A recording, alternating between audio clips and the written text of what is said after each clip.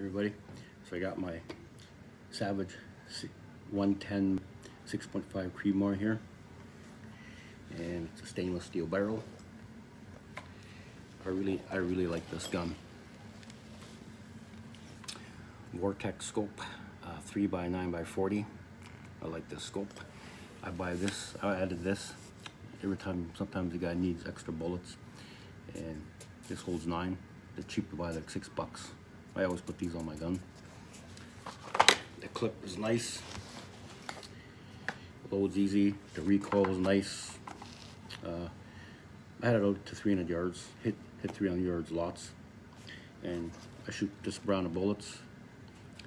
And there's a 43 grain bullets. I like them. I like to stick to one bullet. And I recommend this gun. Cheers. This country living. You have a good day now.